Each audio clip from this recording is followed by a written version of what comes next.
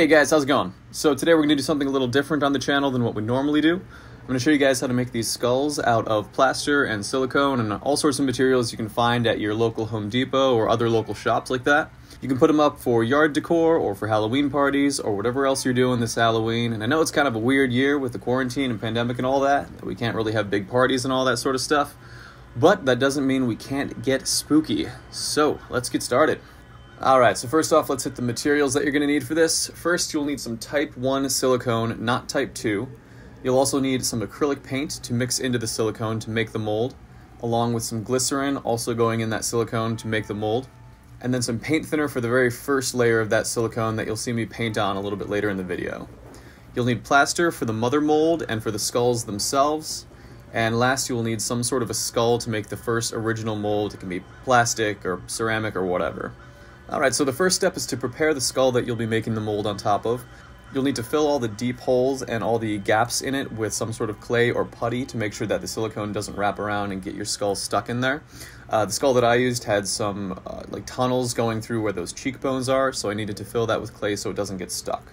It also helps to cover the skull with a thin layer of oil to let the skull release itself from the silicone mold once you're done painting the silicone on. Alright, so for this first layer, this is going to be like the details layer. You're going to want to mix a little bit of that paint thinner in with some silicone and some glycerin. And you're going to paint a thin layer all across the skull itself to get all the details in there. Now this layer you want thinner than the rest of the layers of silicone that you'll put on there, so that you can get all the little nooks and crannies and sort of stuff, so you can get as much detail in your final mold as possible.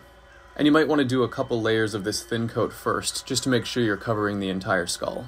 So I found it easiest to switch between the brown layer and the clear layer with each subsequent layer of that silicone on the mold. It just helps you to see where you've gone over a little more easily.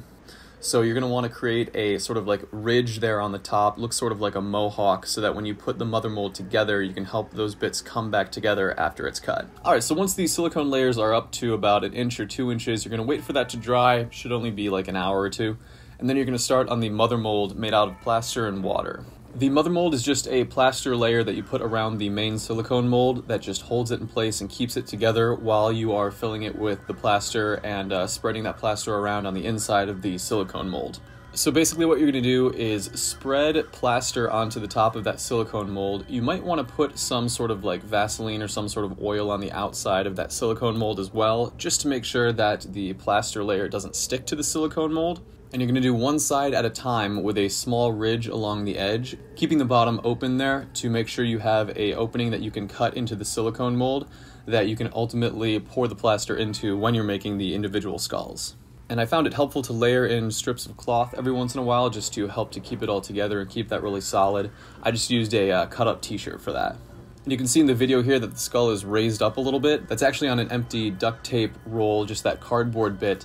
And that helps to keep the skull elevated so you can get plaster all around the edges, but then it also helps to keep an opening in the bottom so you can create that hole to pour the plaster in.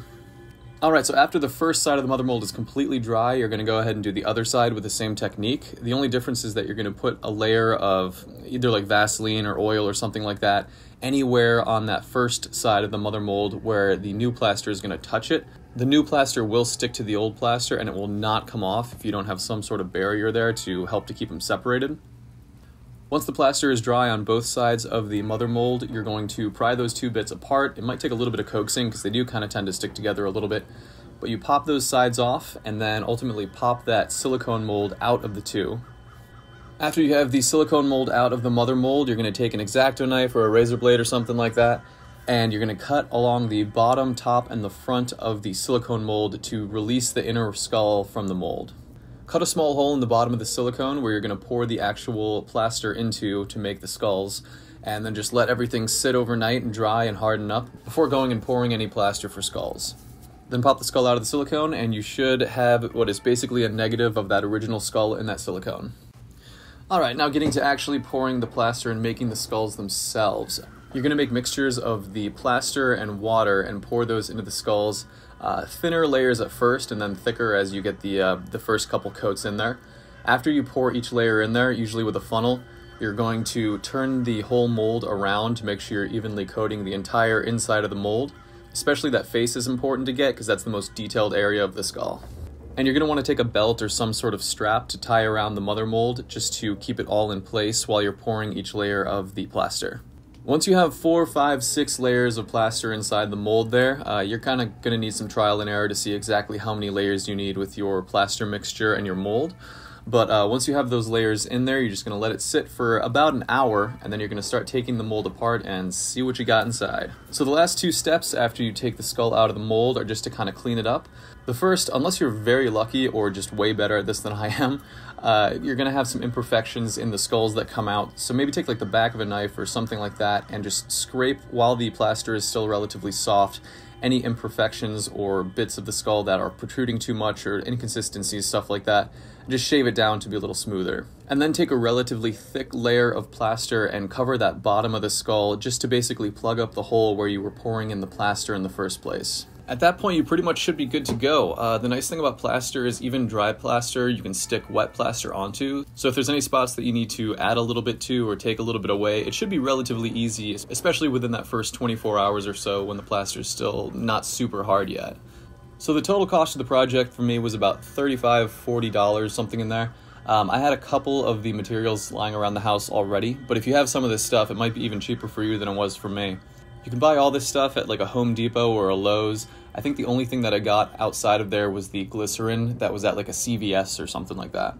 Alright, so I know this was a very different video than what I usually put on the channel, but I hope you guys liked it. I just thought it'd be fun to kind of show something with Halloween coming up and all that. Let me know if you like this. And also next week and the week after, I've got 2 releases with bands of mine that are coming out that are both Halloween related tunes. So that'll be very fun. So if you guys are interested, I'd really appreciate if you guys check those out. Those are coming out the 24th and the 31st. So thanks so much for watching. I really appreciate it. If you liked the video, please feel free to hit like and subscribe and check out the rest of the channel. Have an awesome Halloween, guys. Thanks so much.